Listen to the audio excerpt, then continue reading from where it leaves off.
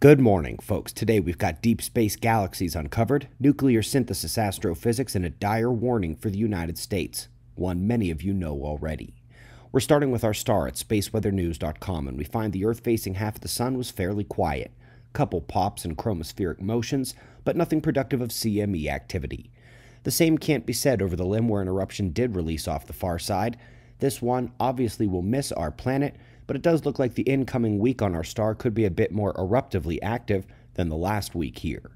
Quick look at the solar wind, as the plasma speed from the coronal hole is now dropping back, with the phi angle spending nearly the entire time in that deflect mode, where Earth's magnetic field can well guard against the coupling. No geomagnetic unrest from the modest stream. Let's start the articles with a deep space look at ever more hiding in plain sight. A bonanza, actually. Not one or two galaxies, but in a similar effort to that which recovered the lost light of Hubble, the GTC has probably changed astronomy forever. While the resolution of Hubble, on the right, is much finer due to it being in space, versus having to look through the atmosphere like GTC, on the left, it puts Hubble to shame in terms of how deeply it can probe discrete signatures of the distant galaxies. I'm very excited for more from that team. Alas, Hubble is still able to slew and capture transient events like an Earth-bound telescope never will, and they caught a supernova in progress. Interestingly, the mapping of oxygen, they say, in the region, plus the use of older Hubble images of the exact source, helped them nail down the progenitor of the stellar explosion. But there's a problem with using that oxygen. As you might recall, that Western Michigan professor already changed astronomy. This was in the October 14th morning show.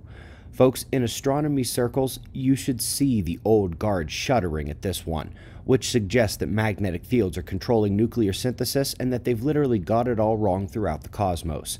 Of course, that very same day in the morning show, we also learned that 25 elements, including oxygen, can be made inside the mantle, so the oxygen look they used here maybe is only so helpful. Little cherry on the stellar synthesis topic here, as we've also gone over the flare-induced elemental working at the surface of the sun, more on that variable nature and chemical uniqueness of every different event on our star. Now folks, we are going to go back again here and rewatch a portion of the October 19th show from just earlier this week. Folks, paper after paper the last couple of years comes out saying the extreme loss of sea ice at the polar region triggers cooling of the planet through ocean shutdowns and the heat transport and overturning circulation.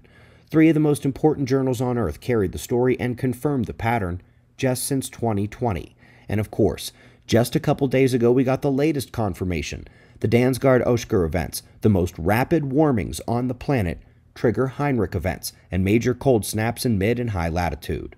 Don't forget, the next Heinrich event is underway, with the last thick sea ice beginning to destabilize. And also don't forget, the only major Beaufort Gyre study this year, which looked at the record release before, noted that it's still holding what is the greatest cold climate bomb the Gyre has ever seen. It's all going to come at once. Now, on to our top story. Cold is coming due to ocean shutdown. You don't say. Folks, that's the ocean expert Yin from Arizona, formerly at Princeton and NOAA, and Zhao, currently at Princeton and NOAA. Better listen up. The modern shift on this planet is shutting down that which allows many places to be warm enough to support our modern way of life, and this is a special warning for the United States. The heat upward east of the Rockies is basically going to shut down in winter. The Arctic will dominate the states as it does the Canadian plains, and what happened in Texas last winter will seem like a walk in the park. As events like that record cold continue, we find them not as easily explained away as the extra snow we're seeing. Time to wake up. Even if we take every ounce of the human-triggered global warming story as true, let's play devil's advocate and let them have it. They are running in the wrong direction. We greatly appreciate your support. We've got wind maps and shots of our star to close. Subscribe and we'll do this all again tomorrow. Right here, but right now it's 5 a.m. in the new Valley of the Sun. Eyes open. No fear. Be safe, everyone.